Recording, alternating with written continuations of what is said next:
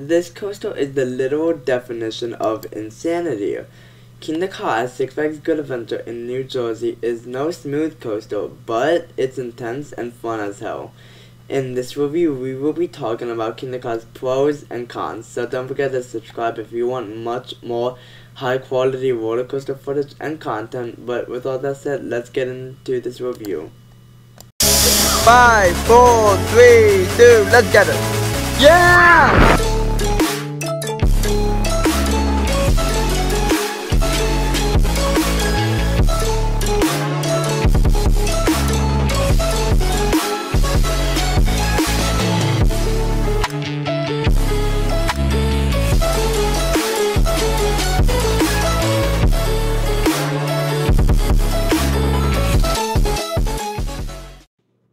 Kingda is an intimate strata coaster in Jackson, New Jersey. It is a very short ride, but it still packs a punch. I mean, it deserves to have a 54-inch height requirement. This coaster is not for kids. If anything, I feel like it should have a 55-inch height requirement. Like I said, it is a super short ride. I think it's only like 30 seconds, but it makes good use of that 30 seconds. But now let's get into stats.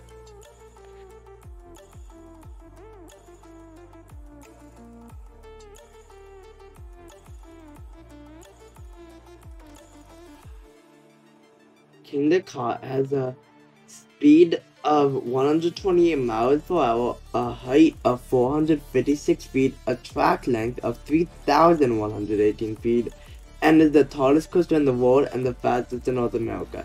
If you look at it from afar, it doesn't look that impressive, but man, when you stand right next to it, you can tell it's 456 feet. Kingda starts off by taking a left and then right turn out of the station onto a transfer track, which also, if you really pay attention to the wheels, you can feel the train going onto the transfer track. But then you take a dead stop at the launch track. This is like the most intimidating stop ever, just knowing you're about to go 128 miles per hour and 456 feet into the air. It's so scary to the GP, but me being a coaster enthusiast, I think it builds up adrenaline, which I love. You stay there for about 5 to 10 seconds, then you hear arms down, head back, hold on, and then you launch, which this launch isn't too intense in my opinion, but I can't speak for everyone. But in my honest opinion, this launch isn't too intense. In my honest opinion, I think it just feels like a more sudden skyrocket launch, but that's my opinion. Anyway, once you get to the end of the launch track, you go up this steep incline as you go into a 456-foot top hat. And as you go up, you feel mega G-force. It's not enough to make you gray out, but it's still a lot of G's. But then, once you reach the top, you slow down a bit. But here's the con, okay guys? At the top of the launch, there's a trim brake.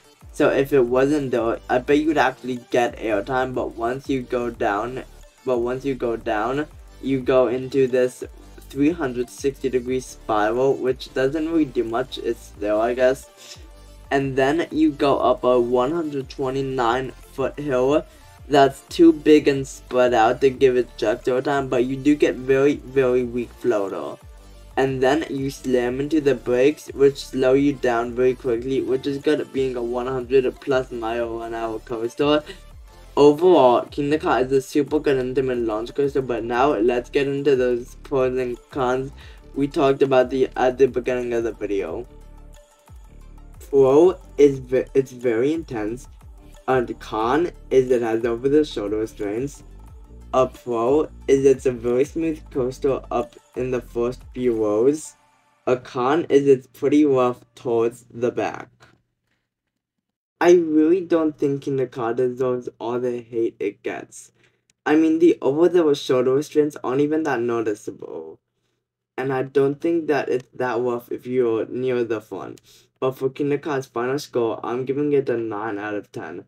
Kingda doesn't deserve so much hate because the only things I actually hate about this ride are the trims at the top of the top hat.